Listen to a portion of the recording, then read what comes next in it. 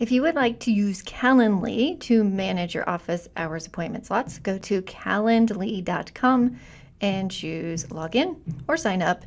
Just make sure you log in with your Google account so that your appointments are automatically added to your Google Calendar. Once you log in, you'll see some demo appointment slot events already created, but we need a 15-minute slot meeting, so we're going to go with new event type. Choose one-on-one and click create.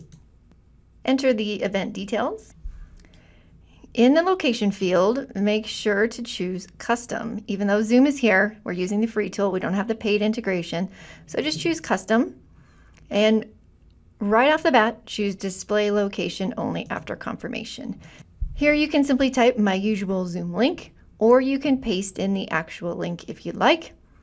Students should know how to access your usual Zoom link, so I'll leave that up to you. Just make sure that if you are using your real Zoom link, don't display that location while booking, because that page is public on the web, and that makes your link prone to being collected by some of the automatic software programs that Zoom bombers use to collect Zoom links for them to use to Zoom bomb.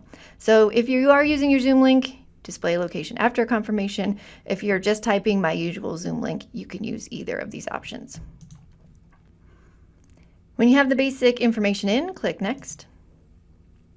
It's now time to adjust the appointment time and set your availability. So under event duration, choose 15 minutes, then go into the date range. I'm going to click the Edit button here.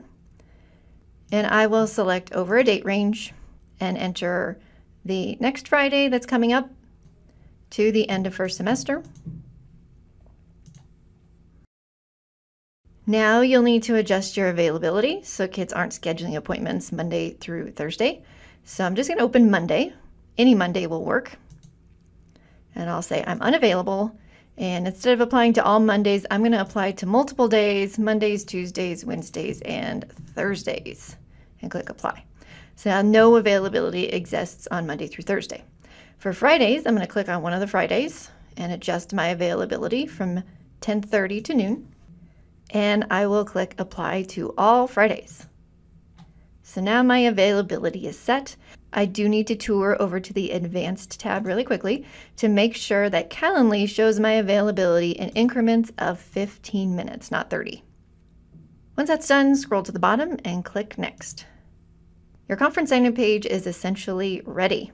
You can customize some of the additional options, like what you ask invitees when they're signing up. All you'll need to do from here is to click your link to give your calendar a quick preview to make sure it looks okay. So I'm going to open the next upcoming Friday, and I can see 15-minute slots from 10 to noon. Looks great. I'll go back to that Calendly tab. You can right-click to copy this link, or you can go back. Calendly dashboard will show you that you have one event type active, and you can alternately copy the link here.